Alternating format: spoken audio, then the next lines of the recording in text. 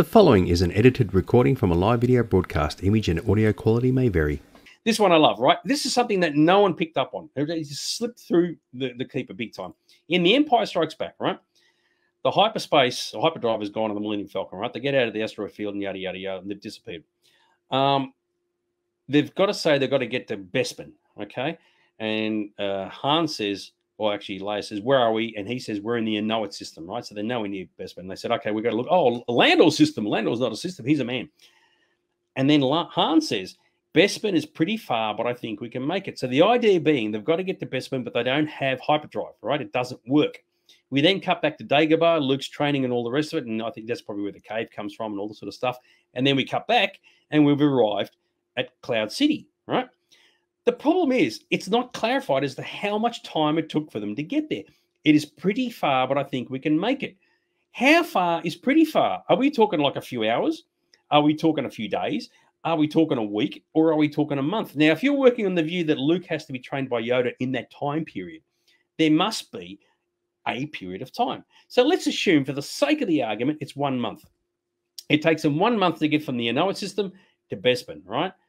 What do you do on the Millennium Falcon for that time, right? Now, you got to remember, they're all crammed together on the ship that's only meant to have 2 people on it, which is Chewbacca and Han, right? They got the droid, you got the 3PO, here's no big deal, but you got Leia on board as well. What do you do for food?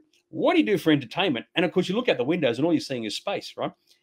Do you reckon they would have gone a bit stir-crazy or what? And it is not covered off in the movie at all. Nobody even notices it, but they could not have had a scenario where they said, we've got to get to Bespin, I think we can make it, and you get there 3 hours later. That's rubbish, right? It's got to be a period of time because Luke has to be trained in that time frame. And I reckon it's the ultimate gag. What went on in the ship in that time? I mean, did they go back through Lando's old sort of like, what do you call it, his wardrobe and look at his capes and have a bit of a play? And you can only play chess for so long before you go a completely radio rental. And there's no TV as far as I'm aware, probably no internet either. What an absolute classic. So Luke was on Dagobah for weeks. Well, exactly right. So the time frame kind of doesn't match up when you sit and think about it.